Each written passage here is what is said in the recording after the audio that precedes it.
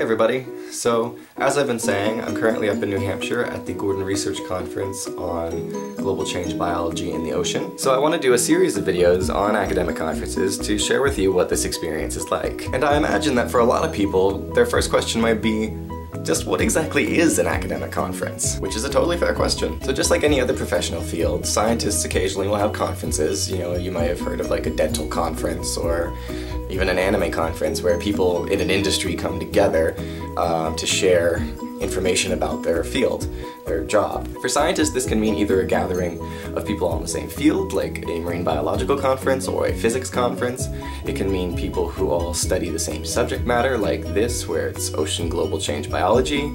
Or it can even mean a group of people who all study the same animal, because there are conferences on whale sharks and cephalopods and things like that. So any sort of shared focus can bring scientists together to talk about their work. And what this usually entails is either a funding agency, a professional society, or even a university or a group of scientists deciding they want to put on a conference and then putting out advertising for that conference, finding a location for it, etc. So part one for a conference is having a location. They usually want to pick some place that the scientists are going to want to go. This is happening in a nice mountain resort in New Hampshire. And in part, a lot of what's tempting about going to a conference is the location, and even though it's not really a vacation, just the ability to go someplace different or interesting. And it's not a vacation, it's actually a fair amount of work. Conferences involve going to lectures and talks. There's usually a big poster session where you're probably presenting your work. Networking is a huge component.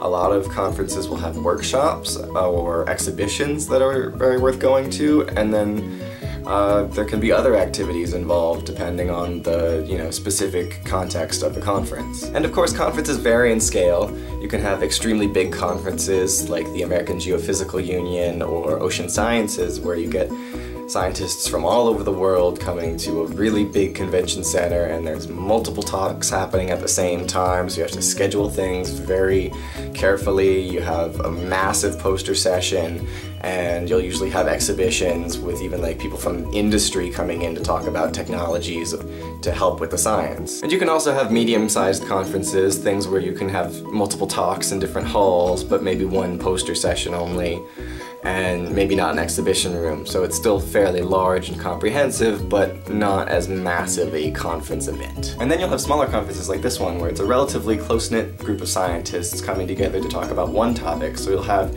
a specific lecture series that everyone is meant to attend, and then, one big poster hall with poster sessions, and that is about it for the conference. But even in smaller academic conferences, or very specifically focused ones, you can have a very interdisciplinary group of scientists. So even in this conference where it's about ocean global change biology, we have biologists, we have chemists, we have geologists.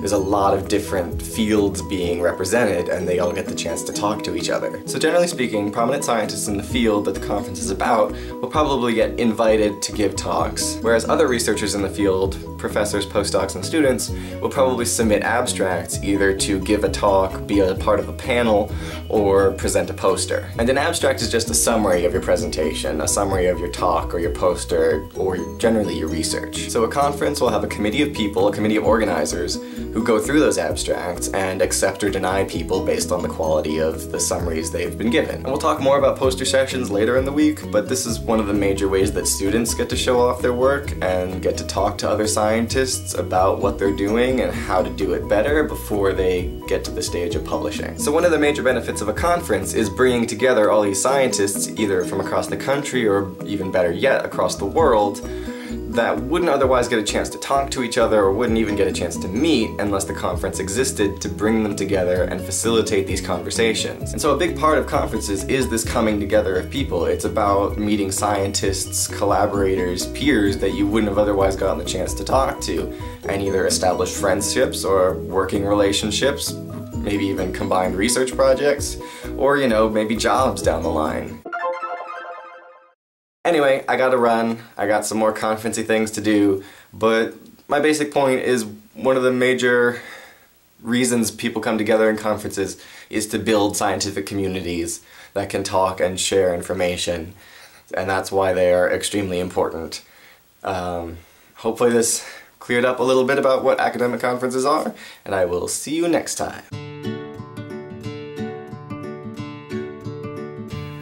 Okay, let's try something new.